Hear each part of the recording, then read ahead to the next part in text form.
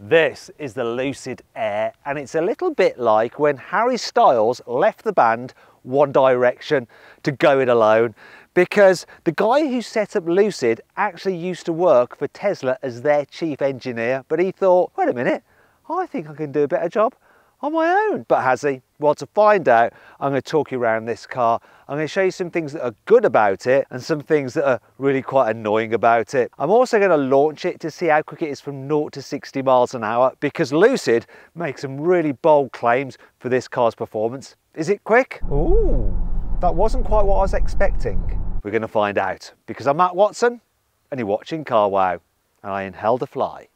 Lovely. Buy, sell, Carwow.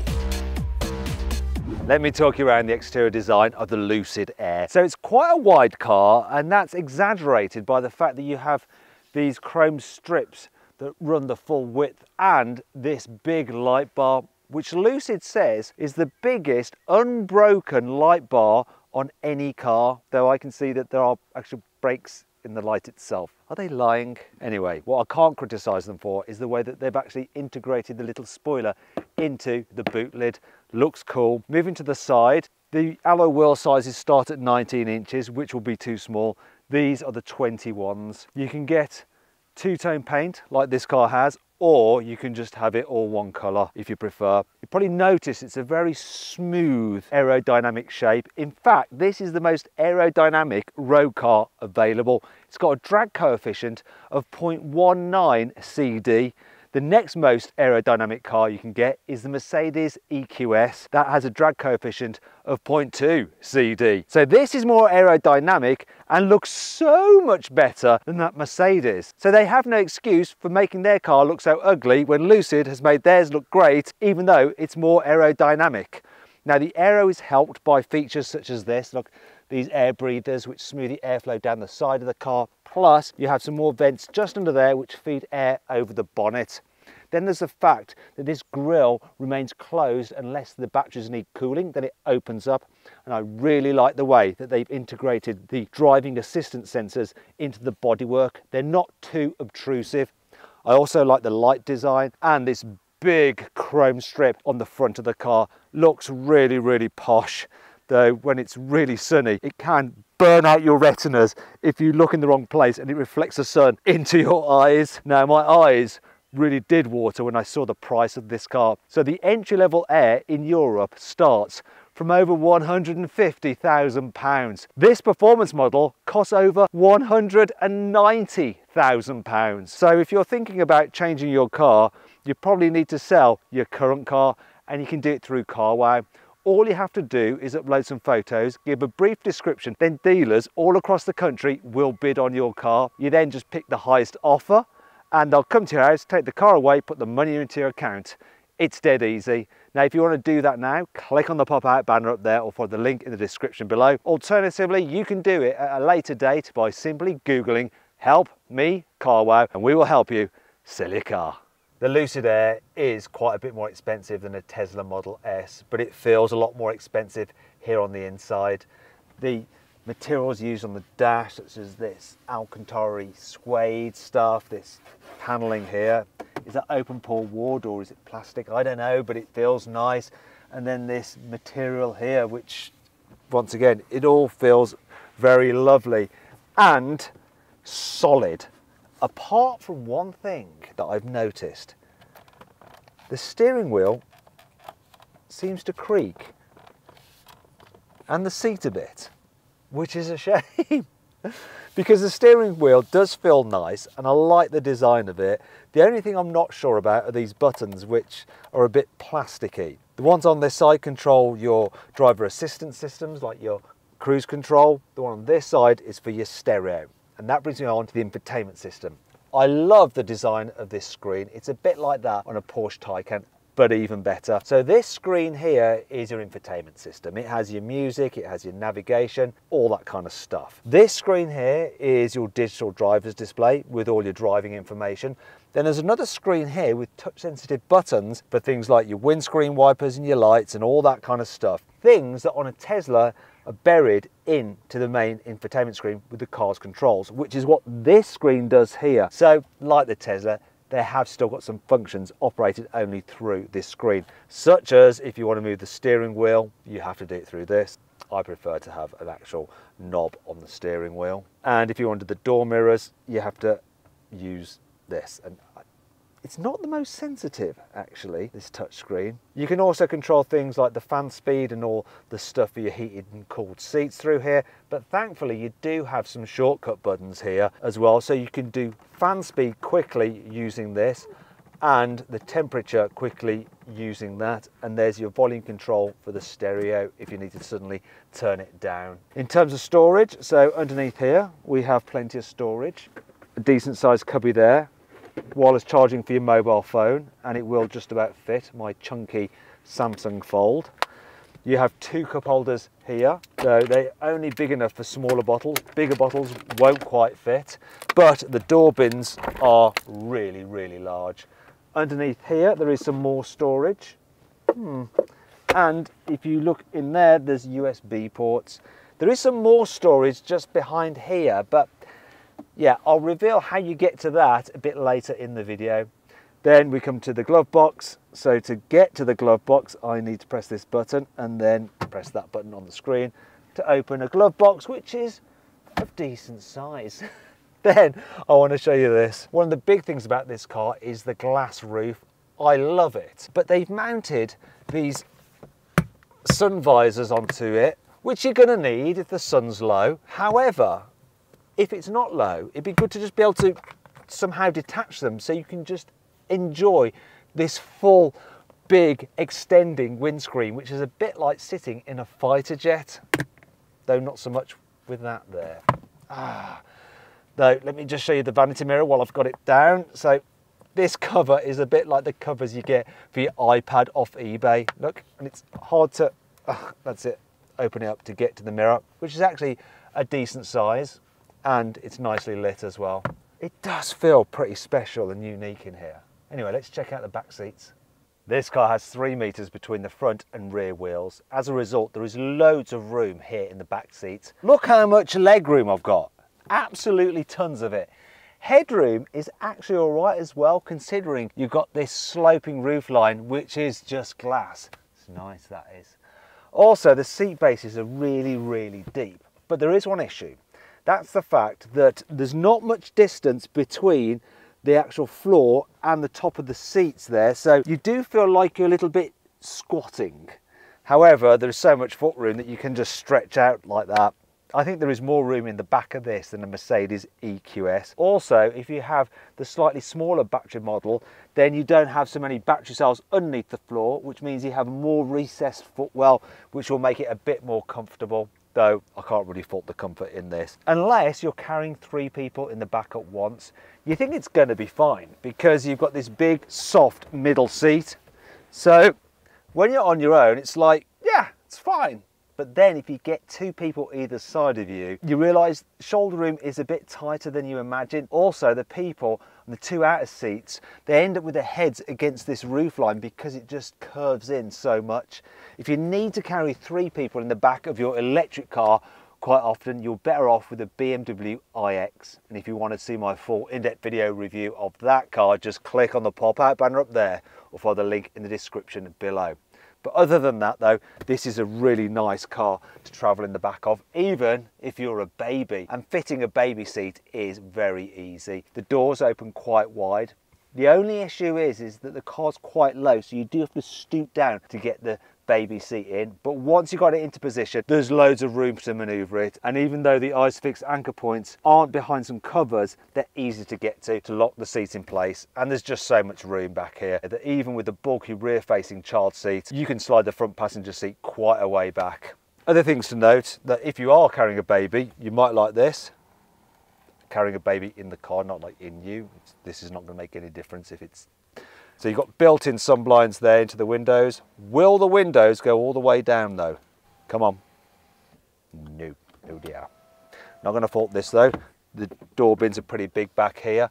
And you've got some posh airplane style pockets on the seat backs. There's some storage underneath here. And if I shut that, you have a couple of USB-Cs. Then you have your climate control here for the back seats. Plus, you have heating elements in each of these 3 seats, which I think is kind of cool. Sorry, or should that be kind of hot? No, that just sounds weird now. Anyhow, underneath here you have some more storage, a couple of cup holders and some through loading as well. And I think that's pretty much the back seats done and dealt with.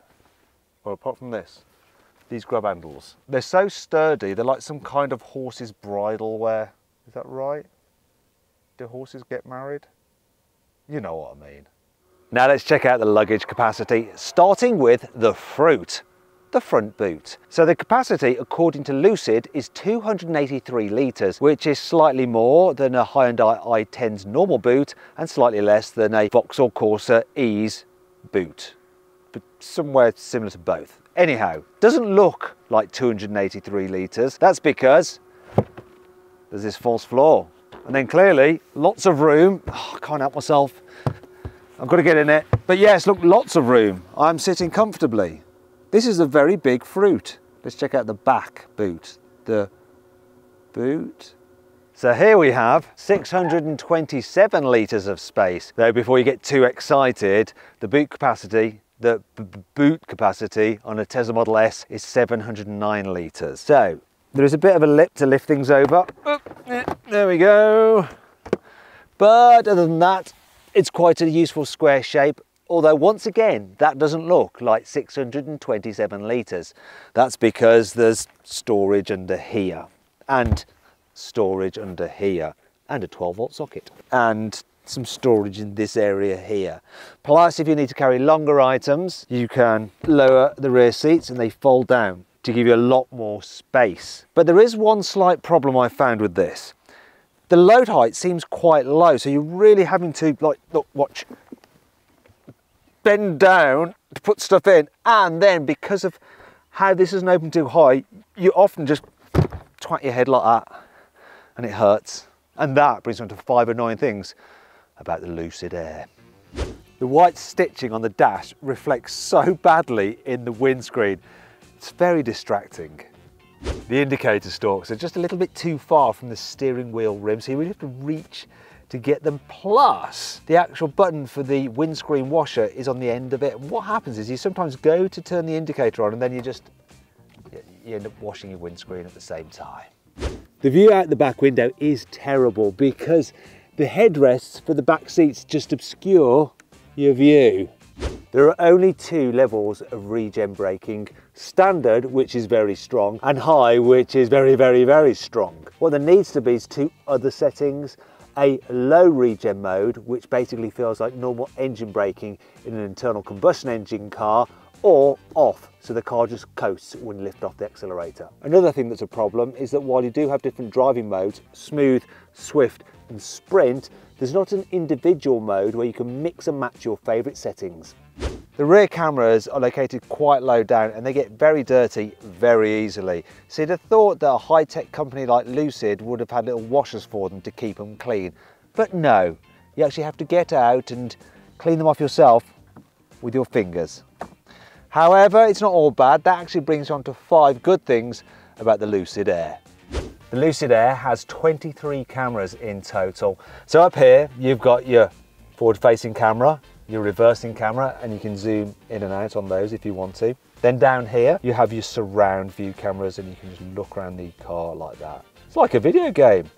And it even follows you as you drive along. Look. Whee! And then you have blind spot cameras. So when you indicate, you get a feed from just by the door mirror on each side of the car, just like on a Kia EV6.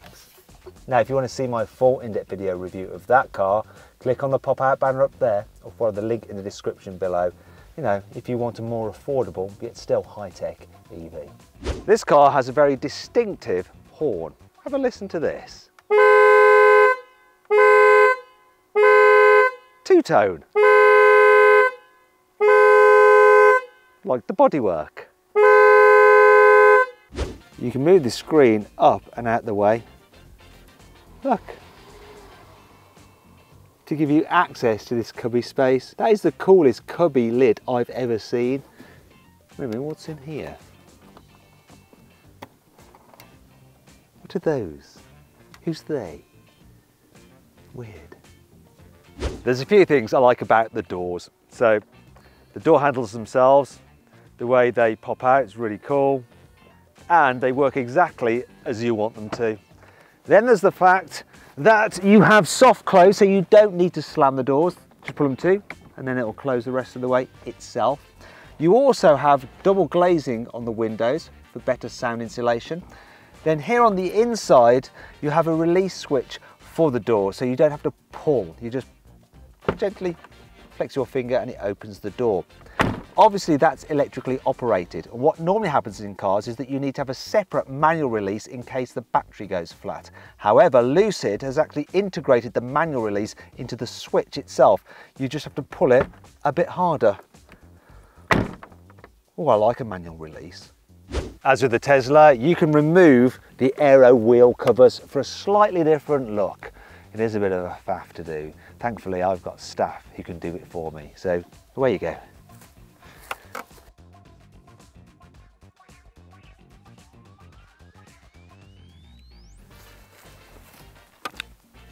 I think I prefer it the way it was. Can you put them back?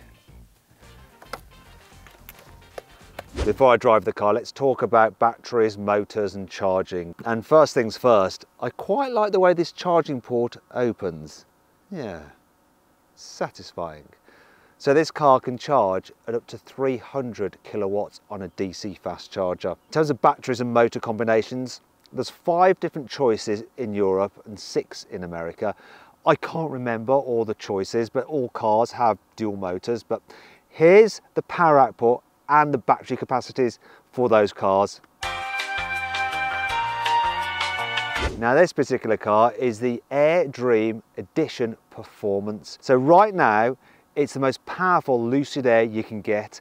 It puts out 1,111 horsepower and 1,390 newton meters of torque. There will be a tri-motor version, a Sapphire, along in the future, but for now, this is where the performance is at. So I'm going to launch it and see how quick it is from 0 to 60 miles an hour. But before I do that, let's take it for a more sensible drive. What will the range be like? Will it be able to achieve its claimed range? Let's find out. Okay, let's see what this Lucid Air is like to drive, starting off within town. So I've got the car in the smooth setting, so it means that the throttle response isn't quite so aggressive. The steering is as light as it can be, and the suspension is slackened off to as soft as it can be. However, it's still a bit on the firm side. I'm not sure those huge alloy wheels are helping particularly either. You do feel the bumps a bit. It's not terrible, but if you're driving over uneven surfaces, the car does seem a little bit fidgety. However, the faster you go, it seems to just iron out the bumps a bit better. Maybe that's the moral of the story. Go faster. The steering though is light, which is good. Visibility forward is really good as well. Decent sized door mirrors. I've already mentioned the view out the back window. Anyhow, let's check out the turning circle, because this is a long car. Can I make it round here? And I'm going to press this button down here to get my cameras up so I can see if I'm going to make it round. Don't curb the alloy wheels. Can I make it past this car? Will I? These lines are really helpful. It's saying stop. I'm ignoring. The turning circle is actually 11.8 meters, which is better than a Tesla Model S Plaid. It's really quite good considering that this car doesn't have rear wheel steering. Haha! That was really good. Just wait for this van to go. Then this car. Anyone else? Yes. Then this other car. And off we go. Now the brakes on the car in town, do you know what? There is so much regen braking, even if I just, let's turn that off, put it into, oh, I have to press this button down there. Oh, it's already in standard mode. That felt so aggressive. Look, I'm lifting off. It's bringing the car to a complete standstill. Oh no, I've got it on roll. So put it into park, hold. Now it'll hold. Drive again. Bear with me. Drive again. Enter pin to drive. What? It's asking me to enter. What? Why is it asking for a pin? I've just been driving. What? It wants a pin. Just stop with the pin. Just let me drive. Key fob not detected. Here's the key fob. Finally detected it. Now I can drive again. Ever wish you hadn't stopped to do a demonstration? Right, here we go again. No, drive. This is getting embarrassing. Here we go. Right, now I'm going to go into high regen mode. Yeah, it's a little bit more aggressive. You can really one pedal drive this thing around town. You don't need to touch the brakes at all. Let me give them a stab though, just to feel them. Yeah, they feel quite good and quite natural. Though if you just tickle them a bit, they don't do anything, it's all regen. Am I confusing you? I'm confusing me. Let's see what it's like when you go on faster roads. Okay, first thing I'm going to do is put the car into sprint mode. I'm going to confirm that because I'm brave. Because I want to show you the acceleration when you're joining a faster road, such as a motorway or dual carriageway. So here I am cruising along at 40. Let's see how quick it takes to get up to 70. I'm going to floor it. I mean, like, I had to back off because it went so quickly. That makes sense. Right, I'm going to do it again. 40. Here we go. I mean, wow, that is insane. Almost dangerously quick, that. Anyway, cruising along at 70, which takes you no time to get to. Hardly any road noise at all. Sound insulation is really good. Apart from one thing, I'm getting some wind buffeting from this pillar here. It's not bad. I'm not having to raise my voice. You know, I'll be able to make telephone conversations fine, but it's because the rest of the car is so silent. My ears are just picking up that. I don't think it's bad at all. What is a bit bad though is the range. So this car is supposed to do over 550 miles on a full charge, but according to this long-term trip computer, this particular car is averaging 3 miles per kilowatt hour. And when you multiply that up by the car's battery capacity of 118 kilowatt hours, this thing is actually getting a real world range of 354 miles. Now I'm sure if I nursed it and maybe went a bit slower, we could get a better energy consumption figure, but in order to do the claim figure, it needs to average 4.7 miles per kilowatt hour, and I just don't think you're going to get that. I really don't. Anyway, let's forget about efficiency for a moment and see what this car is like to drive on a twisty country road. So I'm keeping it in sprint mode. And oh my gosh, I mean, it can't half rocket out the bends. So here's the corner, you come out of it, floor it, and it's just insanely quick. Such an utterly mental machine. Oof, got into the ABS braking there. Accelerating so hard, then whoa, wait, there we go. Actually, when you give them a good old prod, the brakes seem very strong, better than in a Tesla Model S. Okay, let's throw it through some more bends. That's how it copes. Stays very flat.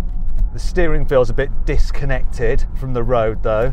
Yeah, I mean, it's got plenty of grip, and considering how heavy it is, it does a good job of going around corners. Is it fun?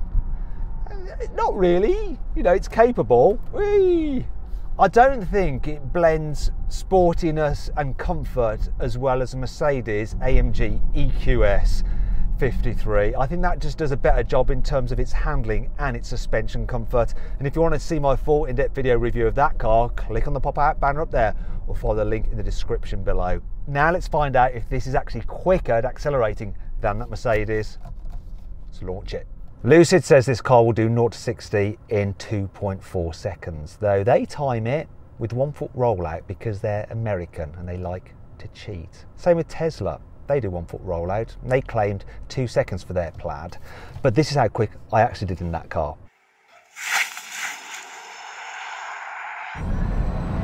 What did we get there?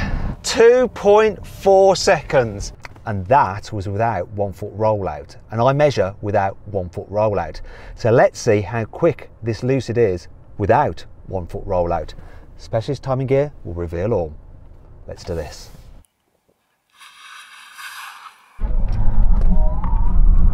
3.02 seconds. So it didn't beat the 3 second mark. Let's give it one more go. There's traction issues then. Okay, here we go again. That was worse. Go me. One more go. This is your last chance, Lucid. What can you do? Yes! Yes, we did it. Sub 3 seconds, 2.95 to 60. without 1 foot rollout.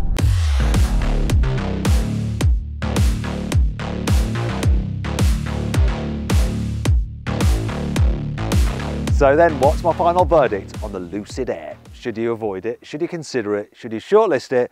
Or should you just go right ahead and buy it?